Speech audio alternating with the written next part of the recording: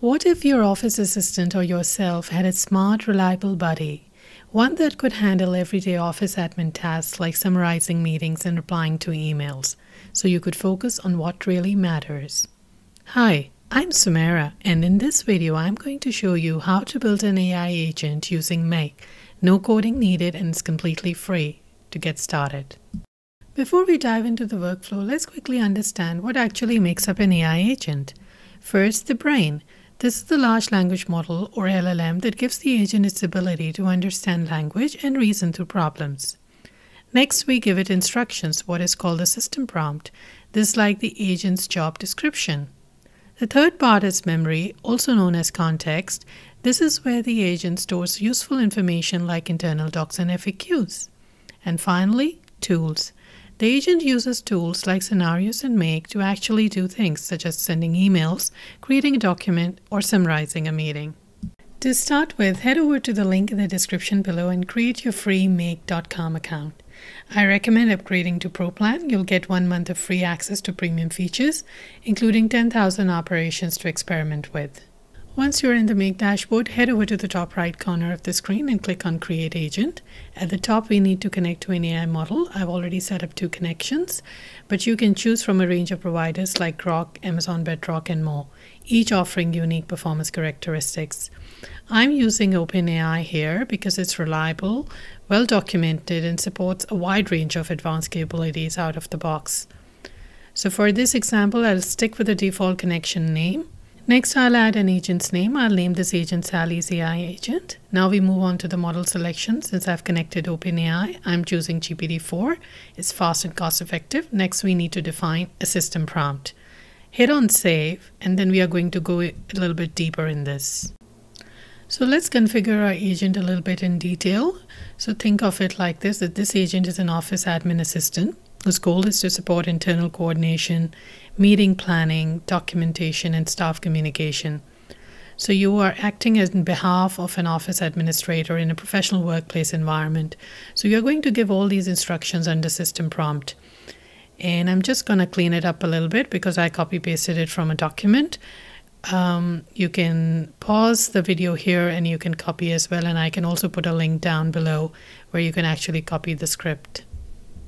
Under System Tools, we only have one available, which is Generate Meeting Minutes, which I have already created previously.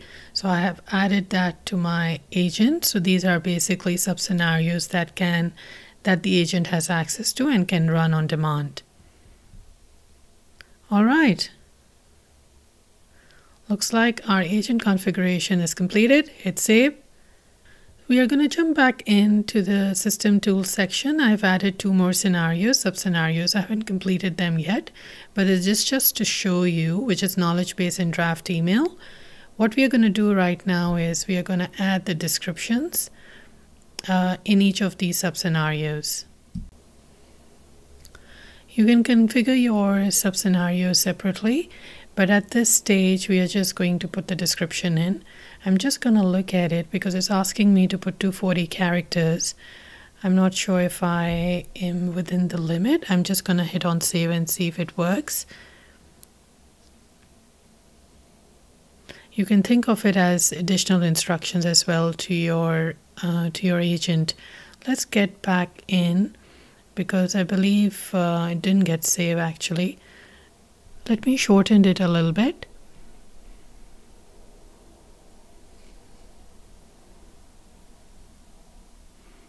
Right, so the draft email description has gone through, all good.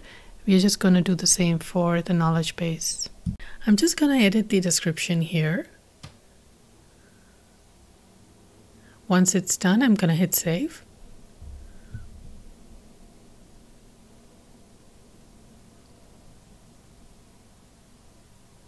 Right, let's read through. Right. So now we have got 3 sub-scenarios: draft email, generate meeting minutes, and knowledge base. At the moment, the only one that's active at the moment, which you can see, which is the knowledge base and generate meeting minutes. I'm going to show you that in a little bit. Click Add and just scroll down. You can see all 3 sub-scenarios or tools are listed under this agent. Don't forget to save your work. Now, let's drill down to the scenarios itself. We'll look at the knowledge base. What it means is the Google Sheet, it has access to where the company information or HR policies are listed. So it's not much in here, but that's basically the context. This is another tool to draft an email, which agent has access to.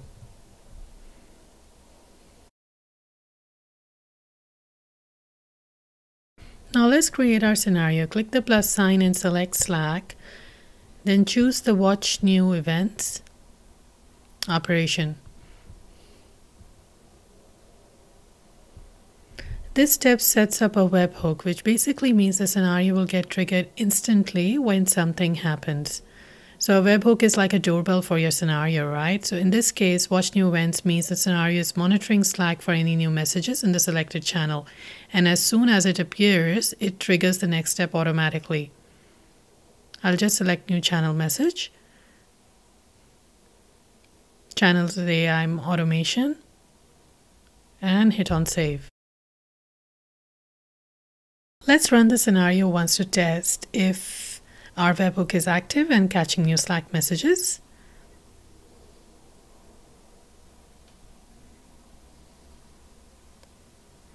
I'm just going to put a message here, hello world,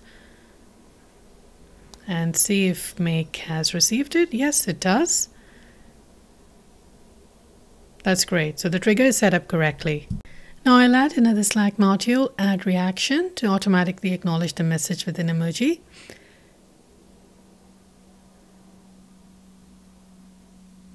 Add a reaction, right? So just pick that up. And let's choose an account. So Make is asking for permission to access the Slack workspace. So we're basically authorizing Make to read messages and take actions like posting replies or adding emojis. So I'll go ahead and approve the connections. Once it's authorized, our scenario will be able to interact with Slack just like a team member would.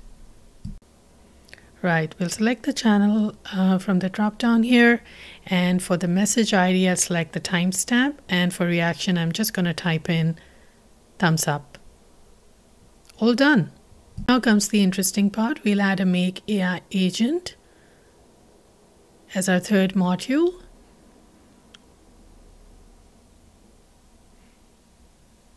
Just type by, yep, and we'll select Run an Agent from the list. From the drop down, select your agent that you created in the beginning of the tutorial, so Sally's AI agent. That's great. We have all the 3 scenarios listed.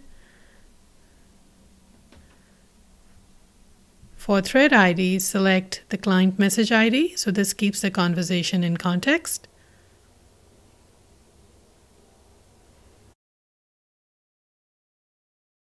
Let's open up Advanced System Instructions. So I'm going to give agent some specific guidance. In this case, I want to trigger the Generate Meeting Minutes tool. So I'm just going to put that in the context. And under Messages, I'm just going to select the text which the user has typed in Slack, right? So that's the instruction the agent will act on. Hit save. Your agent is now active and listening. We will now finish this workflow by sending up a message back to Slack with the progress of the task. For that, I'll create a message action. And I will select the channel from the drop-down. We'll output the response from the agent in the text section so the user knows exactly what's happening. So I'm just going to select the response from here and hit save. All right, let's quickly recap how the data flows across our system. So it all starts with Sally's AI agent receiving a task, say summarizing a meeting via Slack. And then the agent then triggers a specific scenario, Generate Meeting Minutes, which runs standalone. So from there, the scenario connects with tools like Gemini, Google Docs, and Google Drive, and it processes the data and delivers the final output to the right place. So Sally doesn't need to switch between 5 different apps. Her AI agent handles everything start to finish. Let me walk you through what's happening inside the Generate Meeting Minutes sub-scenario. So here's the flow. We start in Google Sheets where a link to the meeting transcript is added. From there, the scenario reads the transcript it's stored in Google Docs and uses AI to generate both the meeting summary and the detailed minutes. Once that is done, it creates a Google Doc to save the output. So here is the transcript that I'm providing this workflow with, and it's on Google Drive. And the link of this transcript is shown here, which is under Meeting Transcript heading. So this is already provided to the agent. So what happens is it reads it, it creates a summary in meeting minutes, creates a document, put the link here, and updates the status.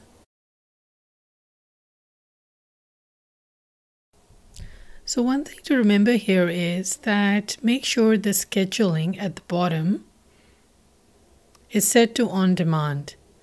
That way the scenario only runs when triggered by the agent and not on schedule. Now let's look at the inputs. This is the message the scenario will receive directly from the agent.